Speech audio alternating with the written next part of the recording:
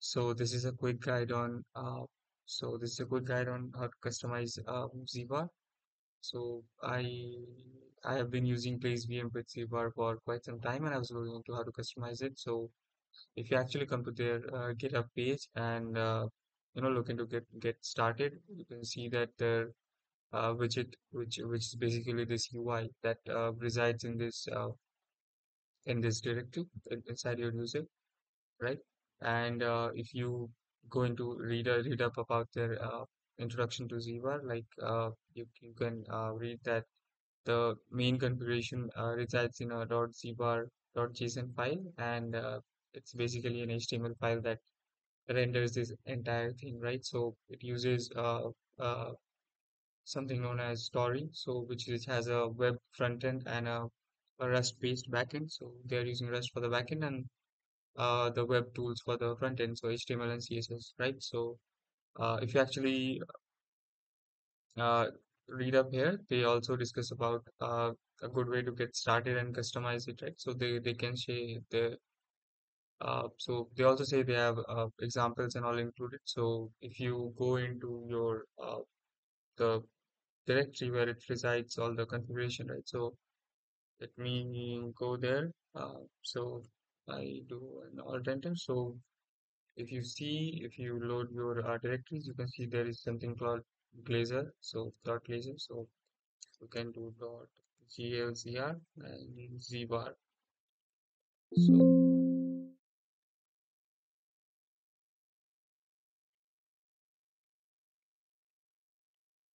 So now I can open it in VS Code. So this is how it looks, right? So you will see there are this starter template. They're not templates actually; they're literally used.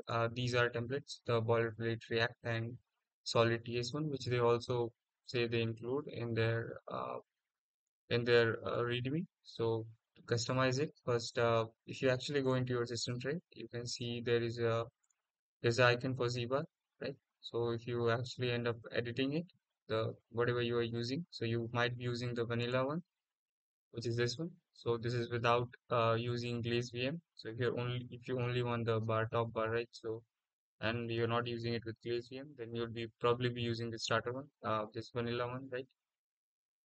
So they actually add templates, and you can actually see it here, right? The React one, the Solid TS one, and there's the Starter 3 ones, right? Which they add by default. So if you go to the React one and let me close this default, so everything is gone, right? So I can now open this one. Right?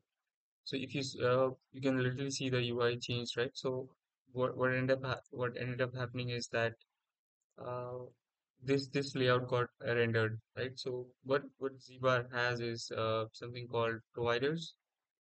So there are providers which allow you a collection of functionality, right? So you can have audio, battery, and CPU data and all that exposed to you via an NPM package, which is this, which binds their between bridge between Tori and their front end client, right? So this NPM package is used to broadcast network, right? All the details to you, right? So what ends up happening is you are basically subscribing to that provider and it exposes all the information and you use basic HTML and CSS to render it. So right now let me go and change it to my default one.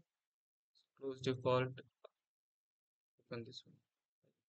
So it ended up rendering uh, what ended up happening.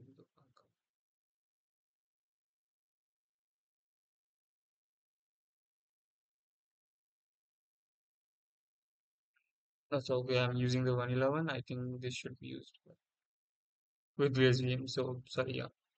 So you can see I have my own custom UI, right? So what I ended up doing is you could probably edit them. You ideally should edit them, but what I ended up doing is directly editing my own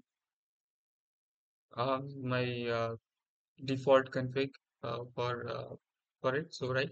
So what you can do is you can basically let me show you what you can do to customize it. So you can actually log the provider's output, right? So all these providers that they are exposing. So you can log the provider's output. and then you can do a refresh. So you can see this is basically using your native web view to render the UI. So you can actually have inspect similarly how you would inspect a web page, and you can actually get access to the entire information that zebar is exposing, right? So and then you can pretty much customize anything you want. So if I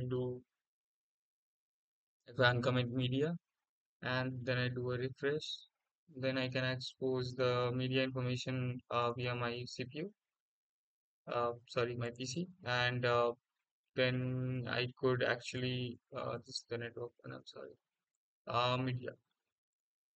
So you can see I'm playing something on YouTube, and that's being the title of that, and basic information about it is being exposed. You can also play, pause, and do next and all that. All right, so you can subscribe to these providers, and their configuration is right there. So what I can show you as well that you could. So let's say if I change the position of date, right? I can change the position of my date, right? So now this should be at the end here, right after 2025. So I save it, and if I refresh, I think there is some issue. There is overlay of some sort. Okay, I didn't close this one. So, yeah. So now it's okay, right? So you can see the date is at the end of it, right? So yeah, that's how you can customize it. You can basically, what I ended up doing is throwing it into GPT and telling it to customize it because the file is small enough that you can actually give it to some LLM and ask it to customize it according to your taste. So I like this simple UI, but neon and modern and all that. So I did that. So that's how you can customize your own, right? So you can do anything. It's basic HTML and CSS. So it's up to you, right? So if I do one, let's see, you can customize anything and any way you want. So this is how you should get started with it. Yeah, thanks.